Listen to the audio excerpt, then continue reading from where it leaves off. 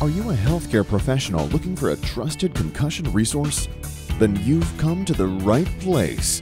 From her New York City studios, welcome to Concussion Corner with your host, Dr. Jessica Schwartz.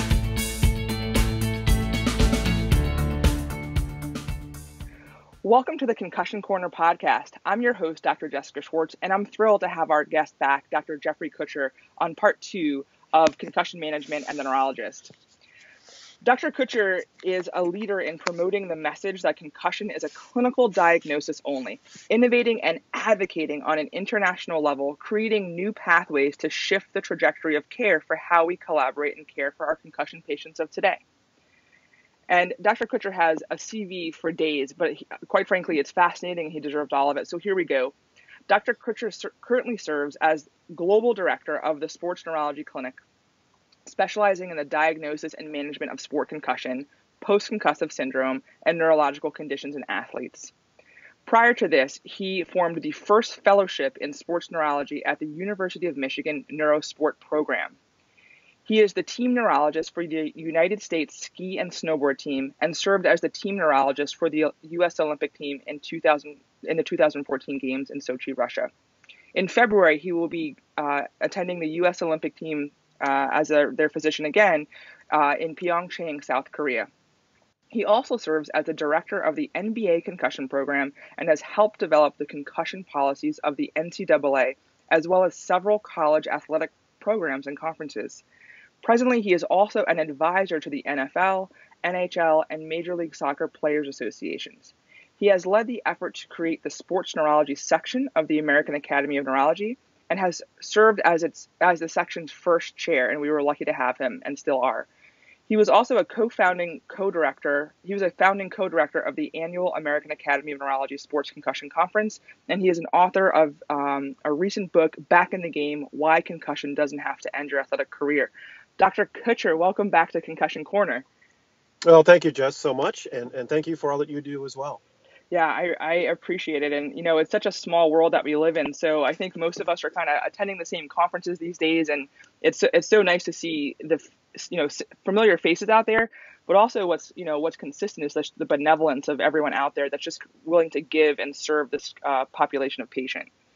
Yeah, I couldn't agree more. This is an area that you have to be passionate about if you want to do good work here. And it's not something we make a lot of money doing, so it's something that most folks that I know are in it for the right reasons. Yeah, I'm like a in between Gen X and the millennial, and I watched Fixer Upper on HGTV, and I have to say I visited the Magnolia farms down in Waco, Texas, and I'm not sure if you're familiar with that show, but essentially I picked up this leather good, and it's funny that you just said that. It's on my desk, and it says "Do good work today." And I think if we live by that model, I think we're here to serve as clinicians. Yeah, that's perfect. Absolutely. Yeah. So again, our listeners are an interdisciplinary international group right now for in healthcare, and I just kind of want to kick it off before we get into all the Olympic chat about the challenges and benefits of all of the above. About essentially what the role of neurology and concussion management is. We'll kind of kick it off there, and then we'll take the listener through some clinical conversations. Sure. Thanks, Jess. I think, the most important thing I want to point out is taking care of concussions, whether you're on the sidelines, you're in the training rooms, in the clinics, or wherever you may be, takes many different professions. And obviously everybody has different experiences and training to bring to all of these issues. Neurologists, what we bring to the table is a comprehensive viewpoint of brain health from, injury, disease, normal function. We hear all the time that people who are in this field, that this is a newer field, that neurologists didn't know much about concussion 10 years ago. Well, the reality is nobody really did, but neurologists do understand all the things that go along with concussion. So headaches and memory problems and attention issues and sleep issues, these are things that are our bread and butter. And so to be able to bring that level of, I would say, comprehensive approach, where you do, a formal, organized, and critical neurological history, not just a symptom checklist. I think that level of thought is what our patients deserve, and that's what I hope our neurologists bring to this conversation. Indeed. And I think that's for all of our healthcare providers, in the rehab field, and even your colleagues that are also physicians, across the table, from PM&R to primary care, even urgent care, and our ED friends and colleagues. I think that's important to make sure that we understand that today in 2018, we really should be doing serial and comprehensive physical target examinations on our concussion patients. This is not,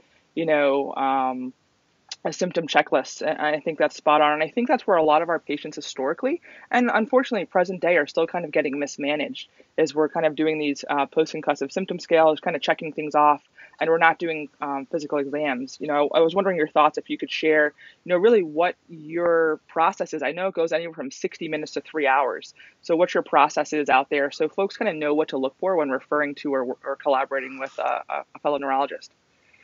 Well, sure. I mean, it starts with getting very detailed information about the event that occurred or the series of events, that patient being in front of you, but also understanding what was going on with them,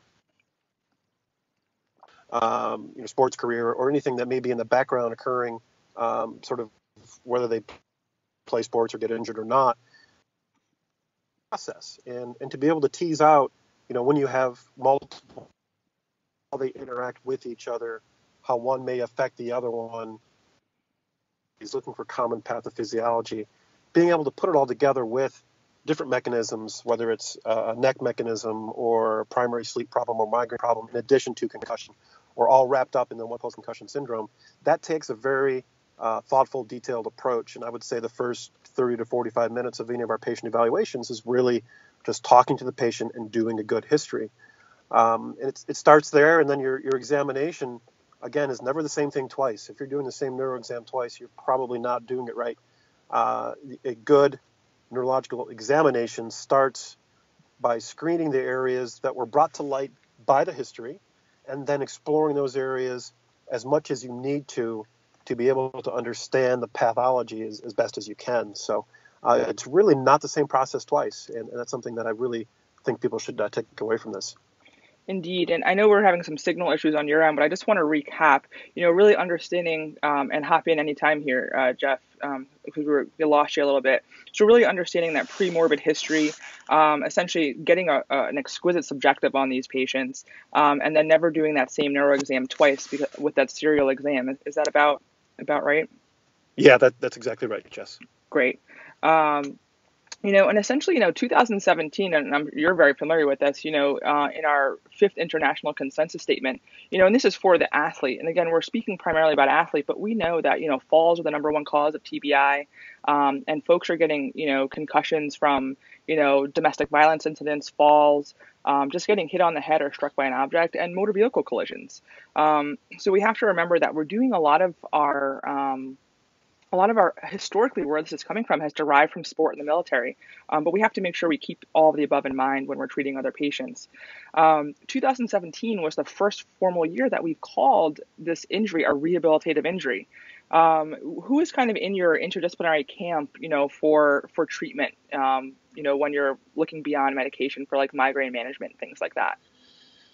Well, I'll tell you, pretty much every patient we see, we will have evaluated by a physical therapist, and an athletic trainer will help us work that patient out and do a dynamic evaluation. So that's kind of where things start with us: neurologist, athletic trainer, physical therapist.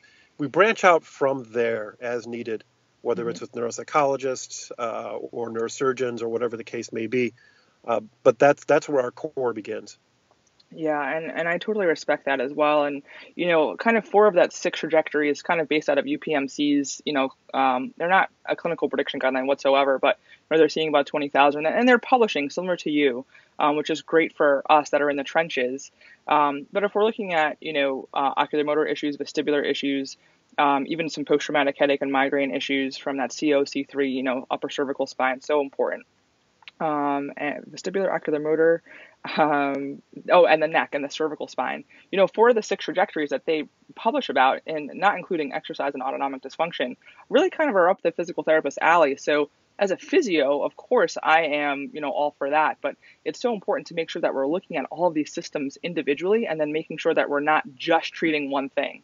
We have to make sure that interplay is there. And, I'm actually very glad you brought up that autonomic factor, because that is something that we look very closely at with all of our patients. We start with a very simple orthostatic blood pressure screen, but we may go down a path that's much more detailed about autonomic dysfunction, whether you're looking at an acute concussion day 2, day 3 after an injury begins, or, post-concussion syndrome 6 months down the road. Indeed. And I think a lot of this stuff kind of rears its ugly head. And again, we talked about kind of on our first podcast together, when we don't know what to do in medicine with a patient, we kind of send them down two trajectories. We kind of allude that they may be malingering because, I as clinician can't figure this out and may be frustrated. And we have to be aware of our own biases there. And then two, we kind of maybe send them to psych because they may be presenting with signs and symptoms of anxiety. But we also have to understand that all of those, ocular motor, migraine, cervical spine, chronic pain, and vestibular conditions all have an anxiety overlay of them. So we may have just been looking at something from a different lens and not realizing that they may be something somatic going on in the system. Yeah, I agree with that completely. And I think one of the messages that is important for not only care providers, but patients is to be aware of clinicians who don't appreciate what they don't know or what they're not good at. And just sort of either, stay within their comfort zone without admitting that they may not understand all these issues. That's really a bit of a red flag for me, and I think a really important contributor to a lot of patients not getting better as they should. Indeed. And, we're not, not everybody is lucky to have you as their physician or clinician. And I do, when I speak out there, more often than not, we're not having the Jeff Kutchers out there in the world clinically in healthcare. We often are having this very unskilled and unaware clinician that thinks that they may know what's going on. So I often talk about the Dunning-Kruger effect when I speak and lecture for this very reason, because we have to make sure that this is not I don't know if I invented it or whatever, but I call it a degree bias, right? So, just like you said, earlier, no one knew about this injury, 10, 15, 20 years ago, the way in which we're looking at this now, from physician to PT and to everybody in between, all of our colleagues, neuropsych and so on and so forth. So the fact that we're A, calling this rehabilitative, and B, we're kind of approaching this from a whole different lens these days, it's wonderful to see, but we have to get the message out there. Yeah, I totally agree with that. So let's move on to, kind of the exciting stuff. You're going to the Olympics in Pyeongchang, South Korea. Are you nervous? Any trepidations? All excited? What's going on for you there? Wow. This is my second Olympics, so I think I know what to expect this time around, which is to expect the unexpected. And it is really something that, when I went to Sochi back in 4 years ago, what I was struck with was I had never worked harder in my life. From every day was 16, 18-hour days, and I never wanted to do the same thing more the next day. So it was always a challenge, very dynamic environment. And you name the situation, it's every day is new, and you have to be able to be comfortable in that type of environment. So going into South Korea, on sporting news aspect of it aside, I'm much more prepared than I was last year just to be in the proper mindset. So I'm saying I'm nervous. I'm excited. Obviously, it's an honor to represent the United States in that setting as a physician. But, I'm clearly not there for myself. I'm not there to win medals. I'm not there to compete. I'm there for only one reason, and that's to take care of the health and safety of our athletes. So I'm extremely excited. I've been waiting for this for 4 years, ever since Sochi closing ceremonies, because it is an incredibly unique environment and one that just really changes you forever. Yeah, and I was honored to kind of participate in a lot of these in some international play when I was a young kid, and we had the Maccabi games when I was young, and it was so amazing to see folks from all over the world kind of come through. And you're just all there for the same reason, for the love of the game. And I think we often forget about our medical providers too, that, the benevolence and the kindness, and yes, these are super cool gigs you have there, but you're working your tail off. So I think that's something to connect to also, as that people often forget that there are folks like you out there just making sure that our athletes are moving, at hundredths of a second faster than the person next door to them. And I think it's worth pointing out that the medical staff, the physicians, we don't get paid for this. This is something that we do. We take 3 weeks away from our clinical and academic life to do this. And so, again, it really assures that the people you work with, your colleagues, the people next to you from every country, are people that are there for the right reasons. Indeed. And I often say the same thing. I'm one of our national spokeswomen for the American Physical Therapy Association. And I'm like, listen, I'm only here because I love what I do. This is a figurehead position. So, again, I feel like we have to remember that, there's benevolence in medicine and that kindness and initial, why we go into this. We want to help others. A lot of that, has to do with doing things on a volunteer basis. So it's wonderful to give back in such, high and low levels, especially with, volunteering with concussion and brain injury, especially with women in domestic violence and kids who are in a lower socioeconomic area. It's just wonderful to give back. Yeah, absolutely. Now, you were talking about in our first podcast, talking about benevolence, right? Is that you were actually surprised because you guys are coming with such skilled clinicians, right? You were actually surprised that a lot of the other countries were actually seeking your assistance. Maybe you could just talk about that a little bit and your experience with that. Sure. I think it's really a fantastic environment because of how the medical community comes together. Really, whether it's even during one event or over the course of the games. I mean, it's important to understand that each country has sort of a different amount of resource that they put into this, that they can put into this. So, United States, we travel with a lot of physicians, a lot of athletic trainers, physical therapists. We have really a fantastic group that covers all of our athletes. While a country, and I won't name any, but with a very similar athlete footprint may travel with 1/3 of the medical personnel that we have. Mm-hmm. So, after a couple of days and being at the games, those countries understand that, hey, I need some help. So there were, instances where during a training session, I ended up sort of, covering or keeping my eye on athletes from 4, 5, 6 different countries while their physicians were off doing other things. And then as athletes get hurt, we look out for each other because I'm maybe the first person on scene injury. I've been trained to handle those things as well, not just a neurologist in that sense. Whether that's a patient from New Zealand or China or United States, it really builds this great spirit of everybody helping each other out. It may sound a little cheesy, but to realize where humanity needs to be. Indeed, and I think as a spectator, I'm wearing my Olympic sweatshirt for you today, and I brought the USA mittens that were sold out a few years ago. So I bought those this summer. I was ready. There was a sale, and I was like all in it. So I'll be definitely cheering for you. And again, thank you for your service. And I think we forget that we're called providers, and we call it a service, right? But I think we have to connect to that. We're here to serve. So it's just a wonderful thing to see what you're doing. Yeah, and thanks for your support. The athletes appreciate it.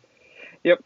So when we talk about, Winter Olympics, right, we're thinking snowboard, skiing. What's out there that you're seeing that maybe, misjudged in terms of the lay public or clinical community in healthcare in terms of like high concussion risk and prevalence? Like, what are you seeing that a lot of folks aren't aware of, out there?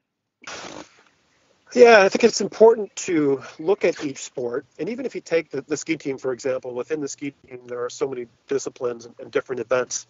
Each one of those events has a set of risks. So it's really to understand sort of the forces these athletes are going through.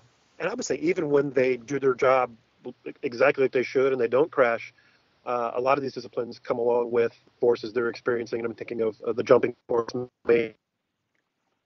freestyle events.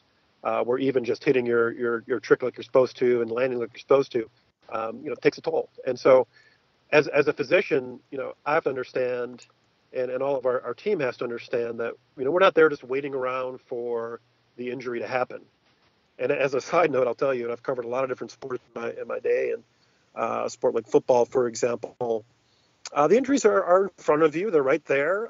When they happen, and there is a lot of watching and vigilance. And a lot of, I would say time just observing the sport. When you start taking care of these athletes, you don't have a lot of time to wait around because the injuries do happen quickly. There are people competing all across the venues, training across the venues. And so injuries occur pretty, you don't have to wait very long, in other words. But also just during training. So we have to understand that after a day of training in the half pipe, after a day of training aerials, or even some of our athletes in the sliding luge and bobsled, it's important to monitor them over time, check up on them even after a training run that went perfect, and do so and make sure that our athletes are participating safely. So, it's an incredible challenge to be able to be in a position to manage all these different sports, and it's something that I think as a fan, as somebody who's watching, just have an appreciation of what these athletes are going through, how each sport is different. Understand that what you're seeing on TV, on NBC, in prime time, is such a small fraction of what that athlete has actually been through to get there. And the training is something that you have to be careful about just as much as the competition. Indeed, and we have to forget, we always talk about football and, obviously our Olympic ski teams and things like that. But from your experience clinically, who are these like unsung heroes? Like, are you seeing like squash kids getting, higher rates of concussion that we're not talking about because we're not monitoring them with, the world's first prospective study, for the NCAA and DOD? What are sports, cheerleading, squash, swimming and diving with slips and falls? What are you seeing in your clinic and in your research? For these folks that aren't getting spoken about? I think that's a great point, because really, you mentioned cheerleading as an example, and even swimming and diving. It's not, people have these ideas that the sport is, what you see on TV or what you see in a meet, but when you really stop and dissect what's going on in the field of play, understanding the sport itself, getting into what the athlete is actually going through, a sport like water polo, for example. I mean, we don't see a lot of the physical aspect of water polo if you just watch it, but it's an incredibly physical game. I could list a couple dozen sports probably that are underappreciated. I guess I would just ask people to step back and think about how the sport is played, how people train, what forces the athlete's brains may be exposed to, whether it's a ball or an object moving at a high rate of speed, or the athlete moving at a high rate of speed. I really would encourage people to not just think of a sport as, I know soccer because I've seen it on television. Because really in our clinic, I mean, we see athletes. I probably have seen an athlete from every sport you could name with some kind of concussive injury. Mm-hmm. Indeed, especially our amateur horseback riders, right? We're really forgetting about them, and the numbers that are coming in with these guys are out of control. That's a great example. The jumpers in equestrian, high rate of injury, but not talked about as much. Are you seeing, anecdotally and in your clinical experience, what are you seeing with, like, you're obviously in, an Olympic event with, you're talking about altitude. Altitude's a hot topic. Yes, we're seeing more. No, we're seeing less. We're seeing the same. We're going back and forth in the literature. What are you seeing with your athletes that are experiencing concussion at altitude? I would say that there's an effect with altitude that I've seen clinically. But it's at higher altitudes. It's not Denver. It's not even, Boulder. It's 9, 10, 11,000 feet. You start seeing different effects. And that's what we see from the climbing literature and the mountaineering literature, that especially if an athlete is, from a park city or from a Colorado, and they're participating in those environments, unlikely to be an issue unless you really get high up in those altitudes. With the one exception that I would say, altitude sickness or just altitude fatigue can be something that mirrors concussion and post-concussion syndrome. And so it's another example of an area where you really need to understand other potential explanations for symptoms, and make sure that you're not forgetting something that's pretty obvious right in front of you. Indeed, and I think for the most of us, down here at sea level, who aren't in the altitude world, right? I think we kind of see that with dehydration as well. What are your thoughts there? Oh, same thing, right? So one of the biggest challenges that we all face, and once we realize that the symptoms of concussion, post-concussion syndrome, these things are not specific to that injury. There are a lot of physiological states that can mimic that clinical presentation. So, I always, when I lecture, one of the big messages I try to get out there is to have, clinicians should not stop thinking.